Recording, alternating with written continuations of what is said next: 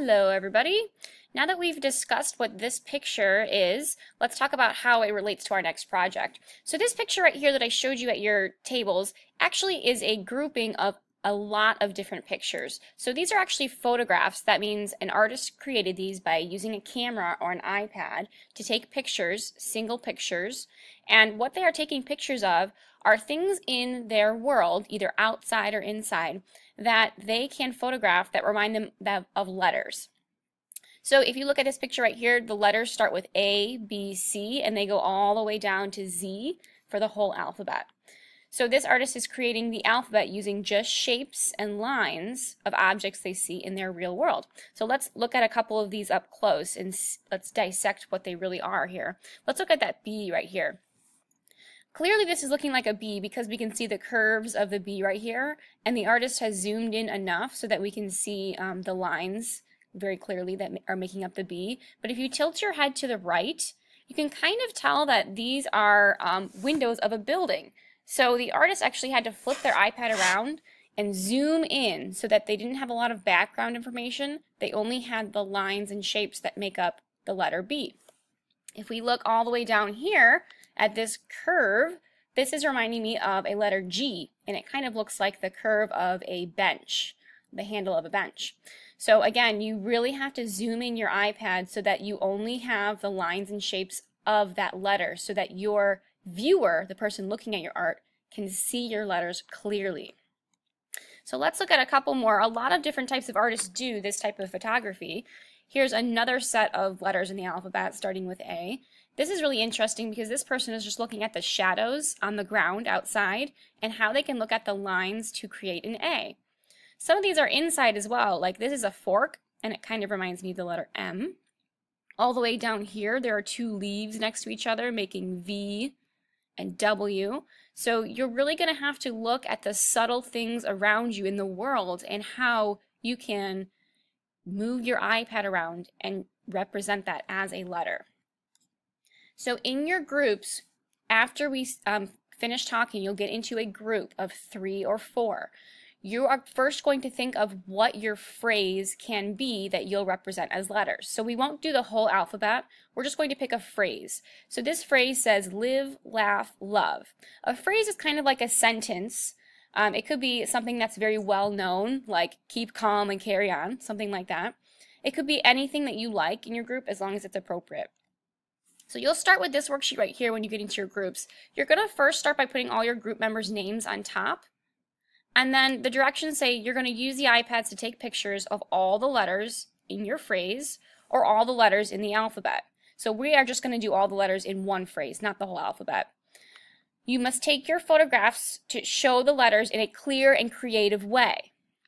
You have to be great detectives to find these letters. Check off the letters as you find them and take photographs of them.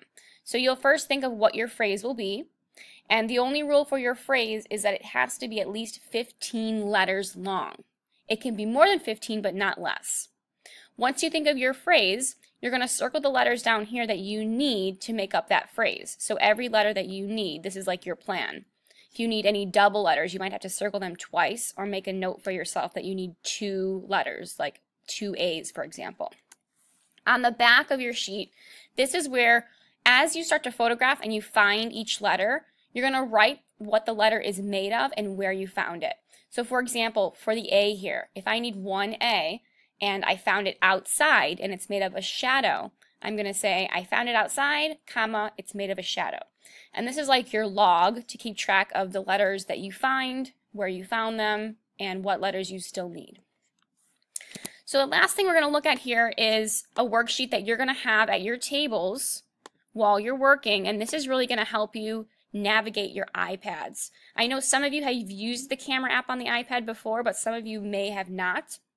We're really going to talk about how to use the camera app and possibly how to use some of the editing tools on the camera app.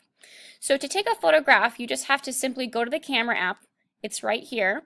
And to take an actual photograph, you just need to click on the circle, the white circle, and that will take a single photograph for you. So that's pretty simple. To find all the photographs that you've been taking, they will be in the Photos app. It looks just like this. If you have any photographs that you do not want, or one that you retook and you took a better photograph of that letter, you need to make sure you delete those photographs that you don't want. Because at the end of class each day, I will print your photographs for you, and I don't want to print ones that you don't need for your project. So to delete photographs, you're just going to click the select button. It's on the top here. Click on every photograph that you don't want or need, and it will bring up a blue check mark, and you'll just go to the little trash bin. That will get rid of it. Please only delete photographs that you don't need that are part of your groups, not part of anyone else's groups. Okay, lastly, we're going to talk about cropping your photographs. That means getting rid of the background information or making your photos smaller. So we talked about we don't want a lot of background information for our letter. We really just want to see the letter nice and zoomed in and clear. So to crop your photograph, you're going to go to the Edit button.